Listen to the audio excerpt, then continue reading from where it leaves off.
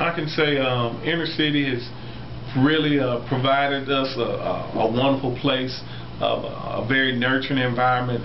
Growing up, as I was saying earlier, I had several key memories throughout.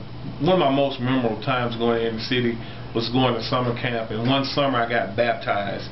And I got baptized in a creek, and I think that was probably the most memorable time that I can really think of going to inner city.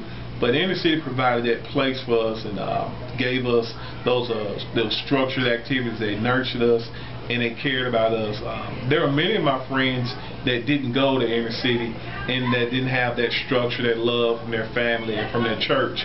And they often went a different path, and I like to think that inner city played a key role in where I am today because they help shape and build our character, my integrity that I have today. So I just really appreciate everything that inner city done for me.